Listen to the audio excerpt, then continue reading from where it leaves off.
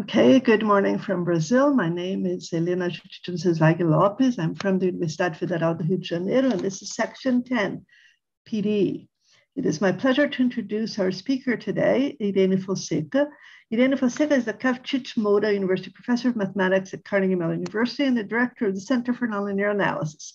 Originally a specialist in positive convexity and the calculus of variations, she is now a very broad applied mathematician. Her research is interdisciplinary and concerns mathematics of material science, set phase transitions, and imaging problems. She has done a huge amount of service to the community and to the profession, including being past president of SIAM. Irene Fonseca is a fellow of the AMS, a SIAM fellow, and a fellow of the European Academy of Sciences. In 2022, she was awarded the prestigious International Society for the Interaction of Mechanics and Mathematics Senior Prize. Today, she will speak on phase separation in heterogeneous media. Irene, the floor is yours. Thank you, Elena, for the introduction, and I'm delighted to be here today. And indeed, I will talk about the interplay between phase transitions and homogenization. So to give you a short overview of what is the plan of my talk, I will start with a brief introduction to the Cahn-Hilliard model for phase transitions. And then the first two topics will have to do with the quasi-static analysis of phase transitions of heterogeneous media.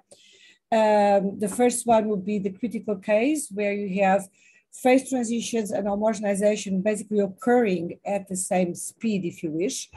And that's work with Riccardo Cristofori, Adrian Haggerty, and Cristina Popovici. It appeared already in Interface and Free Boundaries. And then the second topic will be the same, but now we'll have moving wells.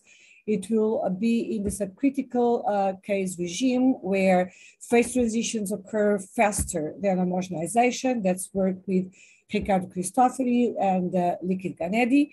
Part of it has been submitted already and some of it is still in progress.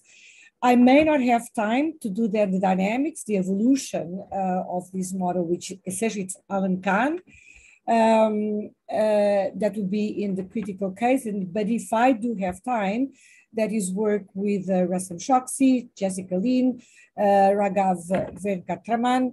Part of it has been or has already appeared in CalcVar, and part of it is in progress. And then I'll wrap up with what's next and open problems.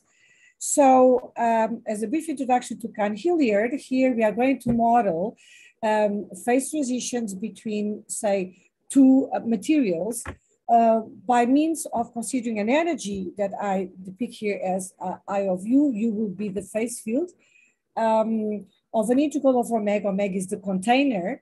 W will be the potential energy.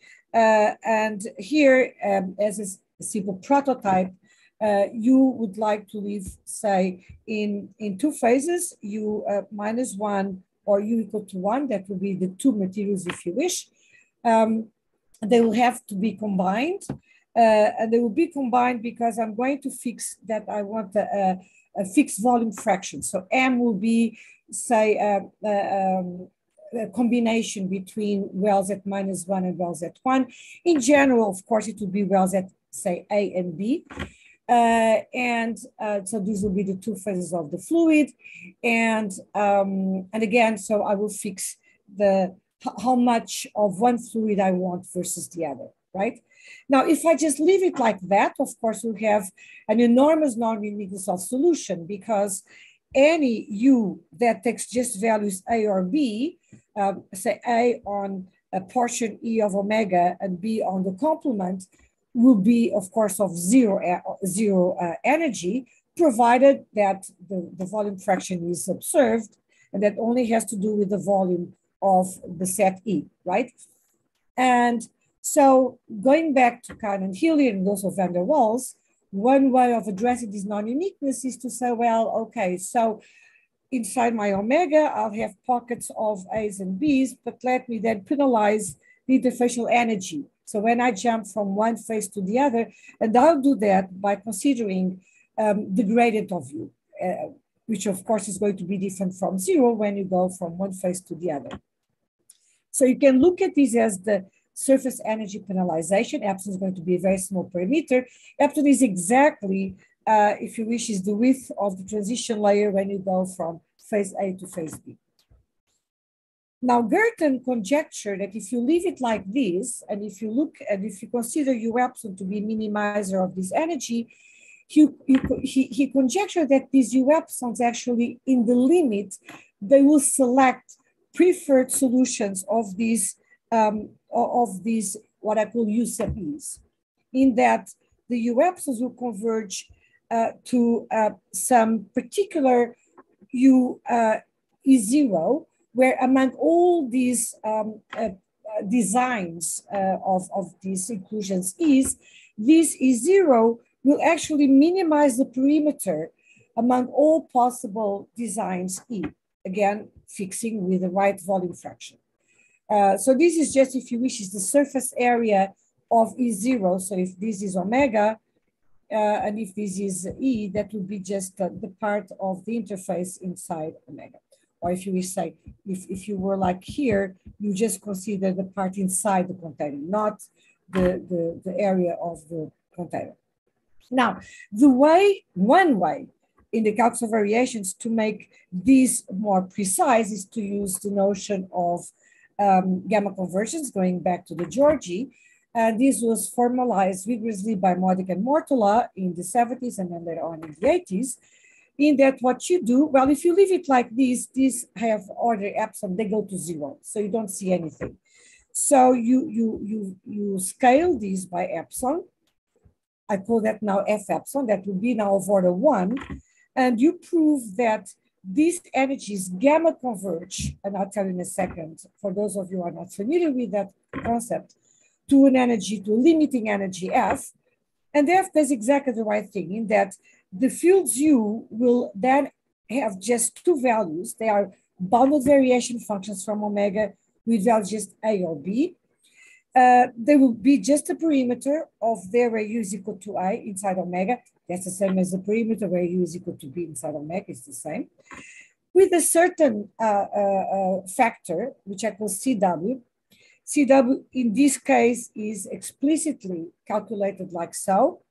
And you can think of this as actually being a surface energy which is so the surface energy density is isotropic. It's a constant. So you pull that out. So you can write this as the boundary of A0 of CW. It's a surface integral, and then you pull out CW because it's isotropic. It does not depend on the normal to the interface. Okay. The good news is that in terms of minimizers, which is what you're trying to analyze, the minimizers of this and the minimizers of that energy are exactly the same. So you're not messing up the minimizers if you wish. So let me just very briefly remind you what is the notion of gamma convergence. So you have functionals F epsilon, you have a limiting functional F. What we mean by F epsilons as functionals converging to F. The spaces are not necessarily the same because you see, for F epsilon, you probably need to consider U to be Sobolev at least, could be even smooth at C1, but Sobolev is fine, while the limiting space is not going to be Sobolev, it's going to be BV. So that's why I have here X epsilons and I have here, these are not necessarily the same spaces. And so you say that F epsilon gamma converge to F if two properties occur. The first one is that every time that you have U epsilons converging to U in some topology, say L1 or L2, F of U is below the limiting of the energies. And you cannot do better because given a U in the target space, you can find a sequence living in this space, in the more smooth space. That's actually called the recovery sequence, in that actually F of U is bigger than or equal to the limit sup. Of course, if you put these two together, that means that here you have equality. So it's tight. You cannot do better. And a very important property of this notion of gamma convergence is that global minimizers of the approximating energies do converge to global minimizers of the limiting energy. So if we know what is the gamma limit of these energies, then you have a selection criterion, because we know that minimizers of these smoother regularized energies converge to now a minimizer of F. But of course, the bottom line is that you should know how to characterize explicitly what this gamma limit is. Okay, and so indeed that's a theorem that says that yes, indeed, if you start with this scaled energy, it gamma converges to exactly what was the conjecture, which is it's a constant times the perimeter of the phase where U is equal to A inside omega, the same as the perimeter where U is equal to B inside omega. And as I said, the constant is explicitly calculated in this way here in this setting. Okay, now this is a non-exhaustive list of references. There are many more references which unfortunately will have to be considered in the ... down here. Many people have worked on these problems or related problems using different techniques.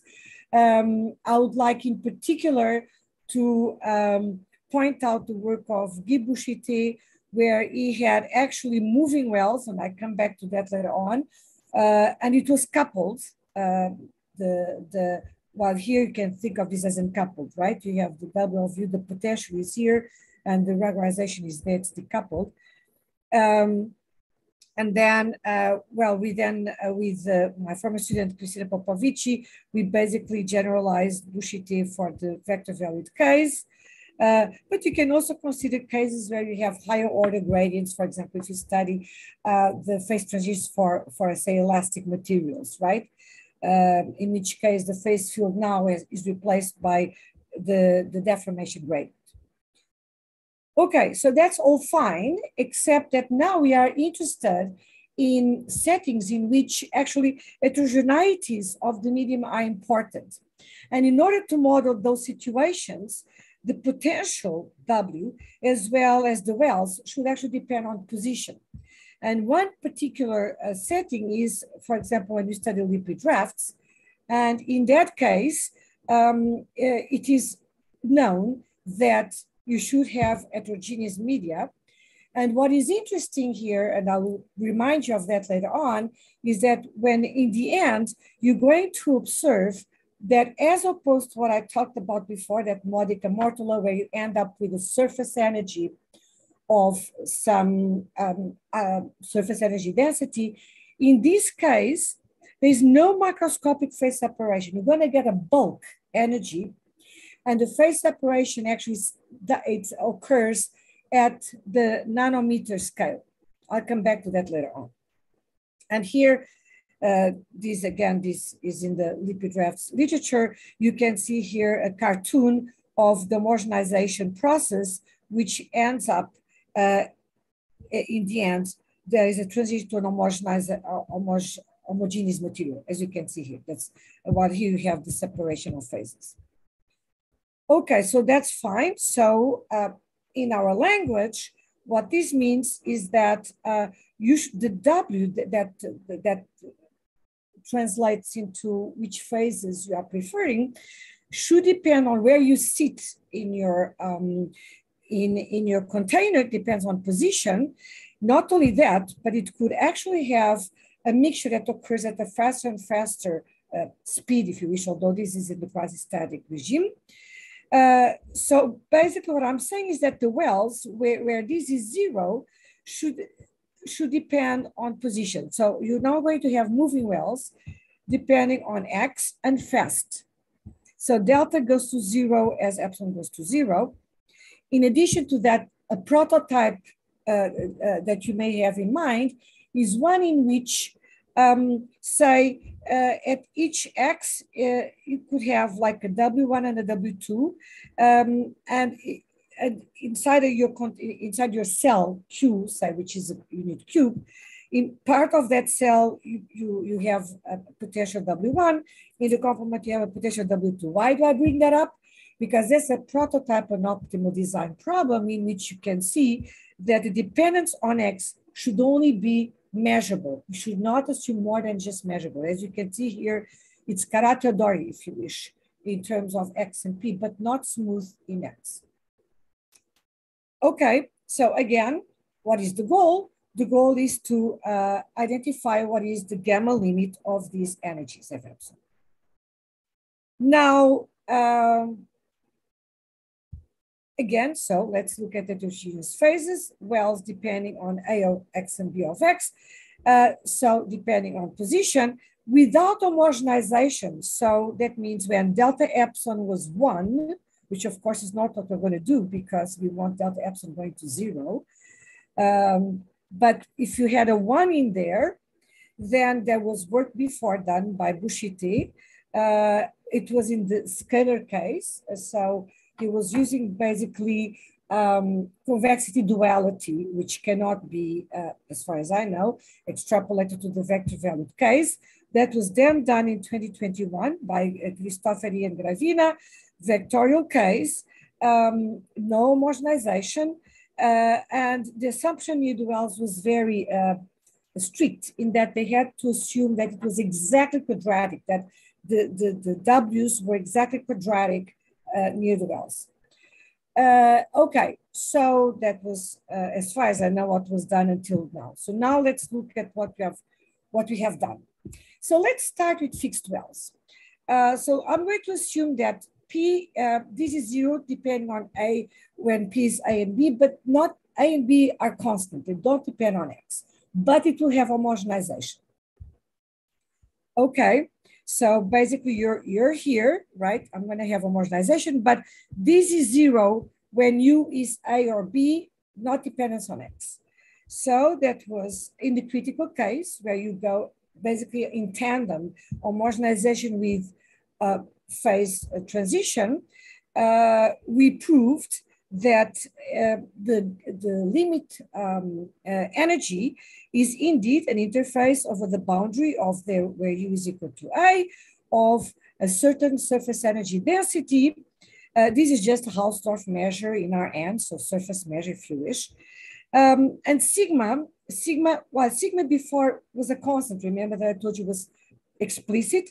Here it's given by a cell formula, and I'll go over that in a second. But what is interesting though, is that it can be shown that this sigma is anisotropic.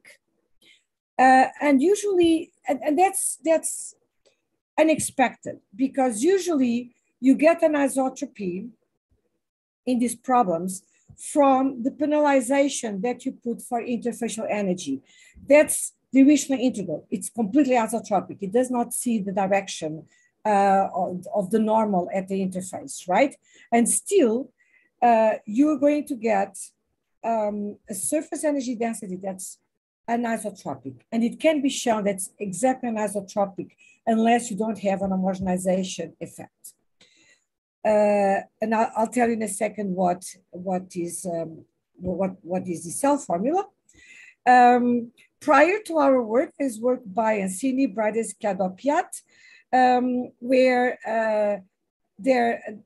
which was different because their W did not depend.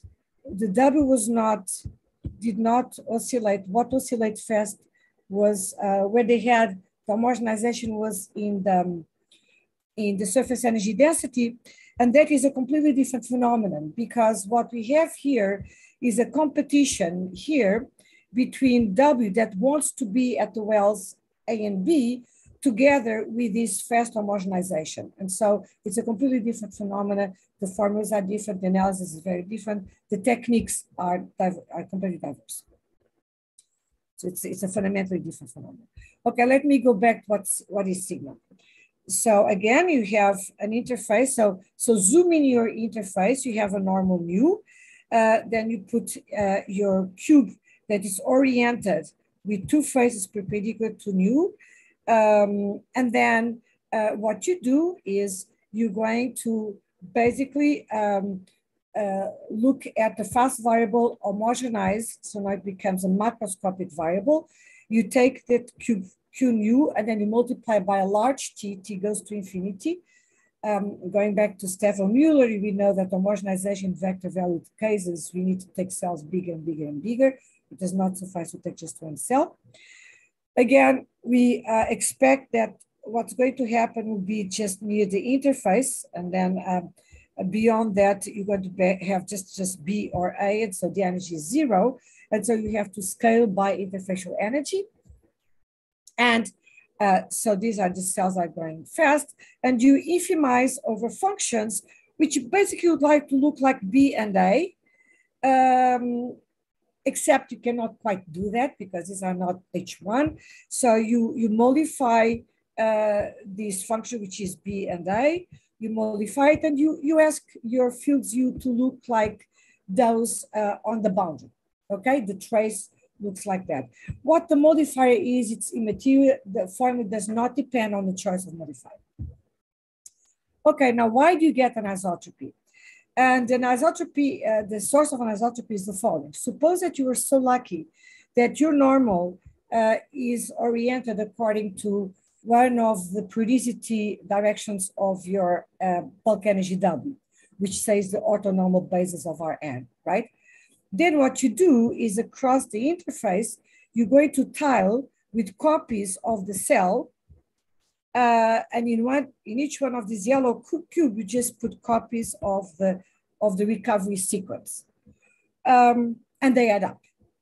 While if it's skewed, like this case, then the problem is that in that case, this is not the sum of the energy in each one of the cubes. So that's why it gives you the anisotropy. In terms of the roadmap to prove this, well, that's the typical roadmap in that you first prove compactness. That is, if you have a sequence with bounded energy, then you have a subsequence which converges in the BV setting to a function that only takes values on the bottoms of the wells. And then you have to go back to the definition of gamma convergence. And you know that I took two parts to it, if you recall. One is to prove you have a gamma limitif, and then the second part is to prove that you have a recovery sequence. Normally, the recovery sequence, once you get the gamma limitif, which is usually the harder part, you have a cell formula, and then using rescaling arguments, you can prove a recovery, and the blow-up method, you can prove a recovery sequence very easily. Here it's exactly the opposite. The gamma limitif was kind of easy. The cell formula was not very hard to figure out. And those of you who work on homogenization and similar problems or in phase transitions, you would have guessed that this is the right formula. What is harder is actually to prove that you can find a recovery sequence. And the challenge here is exactly that you have two competing effects, oscillation and concentration. So let me go very, very briefly over this part here. How do you construct this recovery sequence? And now again, the transition layer, if the transition layer is aligned with the principal axis, that's easy. And I will not go over that because as I said, you just take that cell formula and you tile over the interface of that cube Q nu or scales of scaled versions of that cube nu. That's relatively easy. And suppose that now it's not aligned. Well, the first observation is that actually you have many more directions with respect to which W is periodic.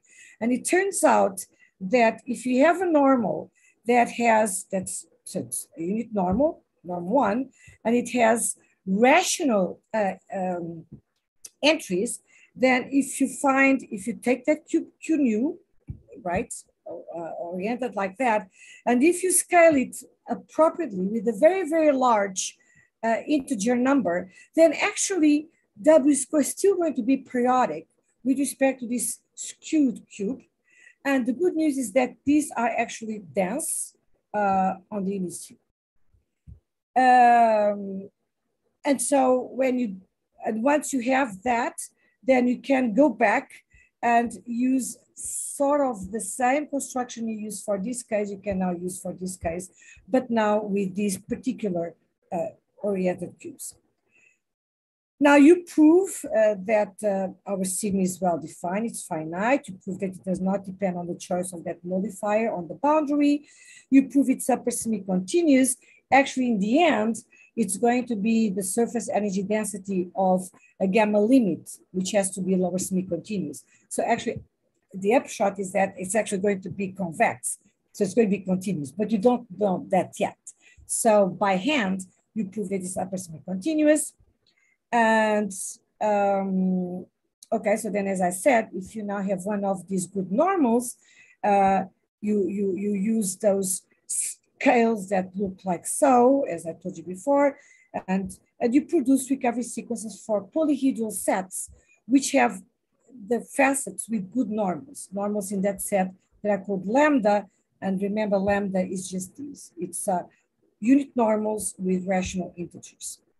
So how do you wrap up? Well, you wrap up by saying, okay, so if now I take a generic Q, BV with values A and B, I can first, that's a density result, approximated by a sequence, such that these, the sets where this is, say the phase A, it's actually a polyhedral set with good normals. So these are good normals. They converge to U in L1 strong. The total variations converge to the total variation. Now you use Reshetniak's theorem that says, oh, but then since sigma is upper semi-continuous, I now have this inequality. But on the other hand, now these are good normals. And before I told you that for these ones, I know how to produce recovery sequences. So for each one of them, I have a recovery sequence. Then you put these two together, you diagonalize, and you get a good recovery sequence for your original one. That's the usual. That's the usual method to using density results for this kind of problems. Okay, now let me look at the case where you now have the subcritical case where epsilon goes to 0 much faster than delta. It's essentially here. You take a sequence, epsilon and delta n. So essentially you are going to a phase transition. You're going to an interfacial energy first, but still with an homogenization process happening in the background. And say, suppose you don't need to have two phases. You could have K phases. Again, remember, you jump from one into the other in a measurable way, not a continuous way. You have the usual periodicity. And so you're going to consider now these energies, right? And now I'm going to assume that the wells are moving. So for each P, so P will depend, and for each one of them, it depends on AIs and BIs, and that can change with I. The behavior near the wells is that, okay, first of all, I will not necessarily assume that these wells are well separated. Of course, before when they were constant, they were well separated. It was an A and a B, right? But here I can even assume that they mix, that they are, that there is a coexisting zone of these two wells. And I will assume that if I'm away from the wells, that I have basically quadratic growth, but not necessarily exactly quadratically. And here again, compared to without homogenization, what Cristofori and Gravina did without homogenization was exactly quadratic. They had to have an equality here. So same thing for the A's and for the B's. And then if you go very, very far in U, you can assume that it's essentially quadratic at infinity. That's a harmless hypothesis. It's very far out. And without scaling, so just remember the F's for me are the scaled, the I's are without scaling. So without scaling, let's look at that's so-called zeroth order result, and you prove that, well, if I have a sequence with bounded energy, they converge in L2 to some function in L2 weak, they converge to some function in L2, and the gamma limit is going to be what we expect, just homogenization of W, and this is the usual formula for the homogenization of W, and the U's that you obtain will have a mixture of the wells in this way. So that's how they mix the two wells. Okay. I should say that Frankfurt and Mueller, they addressed also the zeroth order with one gradient more, so one derivative more. Our proof actually extends to that setting, of course, but it uses completely different methods. We use two-scale methods, and so we believe they're somewhat simpler.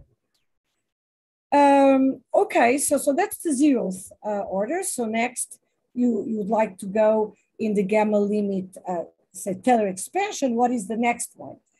And the next one, you have to first see how this energy scale, right? So I know that minimizers for these will have energy 0. They will be, if I plug this into that, I get energy 0. And so you do a back of the envelope calculation, which to see what is the microstructure that occurs in each periodic cell. And again, it's a back of the envelope calculation, and you'll find out that there is basically a scaling like an epsilon over delta. You scale by that. And again, you see that you have like a Cahn-Hilliard kind of scaling appearing. This is harmless because it goes to 0.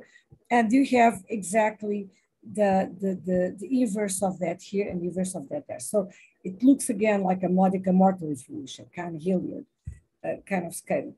So you know that you have to divide by that, which you do. And now you're going to have an energy of order 1. So you scale by that. This is what you get. And again, the question is, what is the gamma limit? And the first thing that we did was we used the so-called unfolding operator, which goes back to Seranescu, Damami, and Grisot, and independently by Vizintin, which takes the fast variable and unfolds it to make it essentially to render it as a macroscopic variable now on the cell of the periodicity, which is so Y lives in Q and the X's live in omega as before. That's the container. I won't go through the details of the unfolding operator, but they have several interesting properties, in particular with respect to two-scale convergence, which is what we're going to use in this setting. Now, in order to see how you connect these wells, you have to consider geodesic energy. And for that, I define a function chi, which basically tells me if I am in one of these E1, E2, E3, where I have energies W1, W2, W3, etc., up to WK. This is a function of special bounded variation, so it has a singular set, it has a jump set, and there I define a geodesic distance that says that if I want to connect, if I'm on position Y, and if I want to connect a P to a Q using my energies, I do basically geodesic in that I go from -1 to 0. I use, suppose that on the left, I was on phase I, on the right, I was on phase J. So I use the energy Wi up to 0, then I use the energy Wj between 0 and 1. Of course, what is 0? It's important here because I don't know where I'm crossing. And so this admissible class of geodesic of curves depends also when I cross 0. So you see, it depends on Z0, depends on P and the Q, and it connects P through Q. So we proved that indeed this, the energy gamma two-scale convergence in the sense of gamma convergence to a limiting energy, which looks like so. And now I remind you that when I mentioned lipid rafts, you may recall that I said it's observed that you don't have phase separation at the microscopic level. Indeed, you don't. You see, because this is a volume integral. And it's and unless you don't have homogenization, this is a volume integral. And it does not separate. The separation is done at the level, at this level. And here, indeed, you go over the jump set of a field V, and V goes, say, from a V minus to a V plus, which would be one of the I's and one of the PI's. And you use that geodesic distance to connect them. But there's no phase separation at the microscopic limit, and that's basically what I'm telling you here. At first order, you see local phase separation, which occurs at this level, but not a microscopic phase separation. That is the first order gamma limit. And now you can say, well, what is the second one now? Okay, because now you expect to have phase separation at the next order. But when you do a Taylor expansion using gamma convergence, what you do, you're going to have to take your energies, subtract the zero of F1, scale by the appropriate scaling, and then take the gamma limit. The problem is that before we knew that the zeros, that the minimizers were actually of energy zero, right? That's what I told you before. Now, the minimizers of this energy here will not necessarily have energy zero. So I don't know by which I should subtract. And indeed, so this can be non-zero. And so I don't know what to subtract. And actually you can prove that this minimum is, these minima are zero if and only if the periodic extensions of these wells are continuous. And you don't want that, right? You'd like them to be just measurable. So, so we don't know. We don't know how to continue, not at this point. Okay, so then technical challenges. Well, you have the presence of two scale variables. The wells can be discontinuous. With our work, we extended to the case where we have homogenization, the work of Cristoferi and Gravina, which did sharp interface. They had a sharp interface result, but again, they had no homogenization.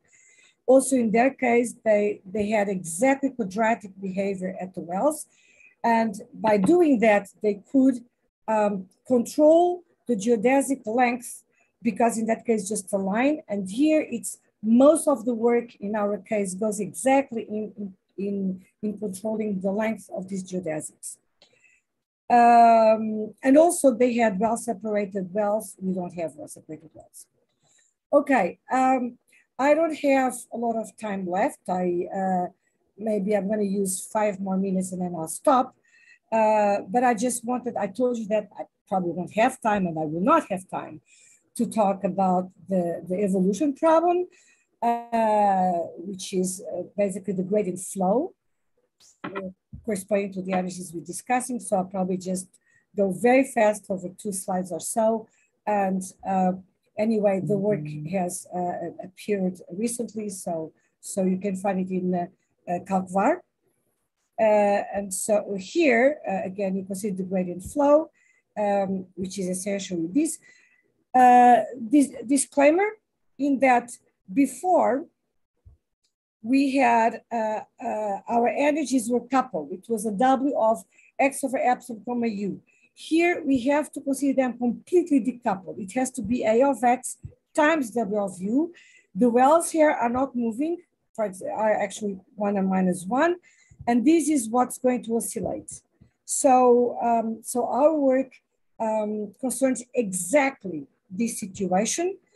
And you start with well-prepared initial conditions. So basically your epsilon is the recovery sequence for a set of finite perimeter E, and then you take just natural boundary conditions on the parabolic boundary of your domain. Just credit when credit is due, when A is equal to 1, of course, this is a very well-known problem. It's been studied in many different ways, using many different techniques. This is one list of references.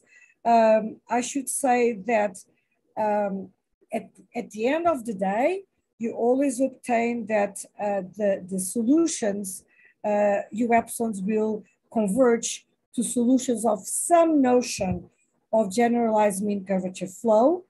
Basically, normal velocity, which is the derivative of the normal to the interface, is proportional in some way to the mean curvature of the interface.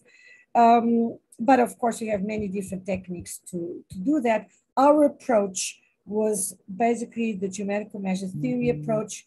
We used ideas by Ilmanen, Mugnai, and Roger Schatzel, Sato, Tonegawa.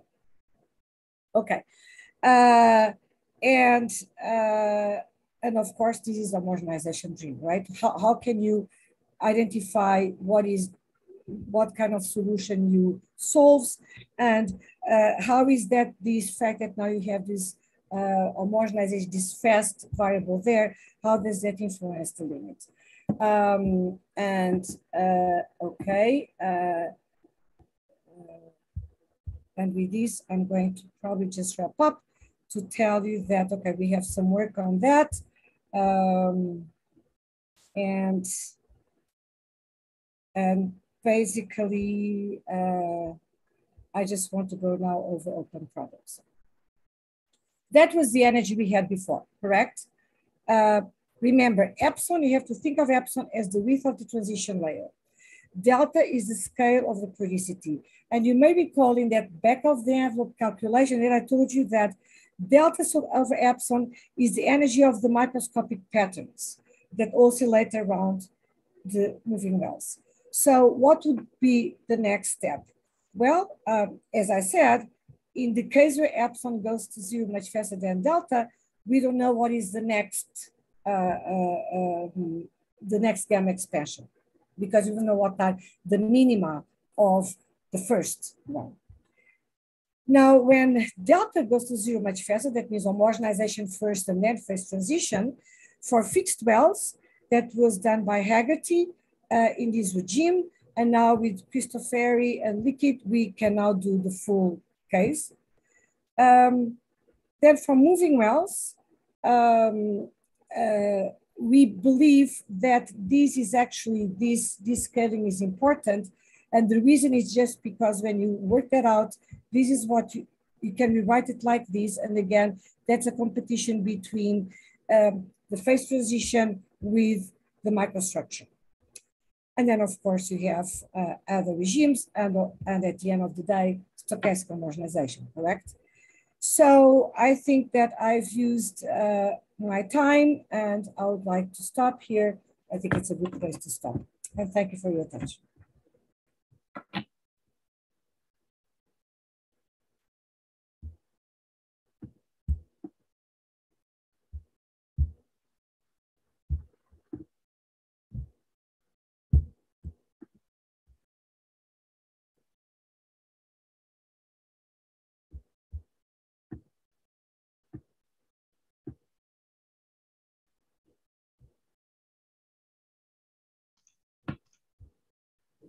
Okay, thank you, Irene, for a really beautiful talk. Thank you very much. And thank you to all who have been watching this talk. Unfortunately, we do not really have the means or time to take questions, but all participants are welcome to use the Discord service set up by the IMU and the virtual ICM to post their questions, and Irene will be online to answer them through the Discord channel. Okay, thank you very much. And with this, we end.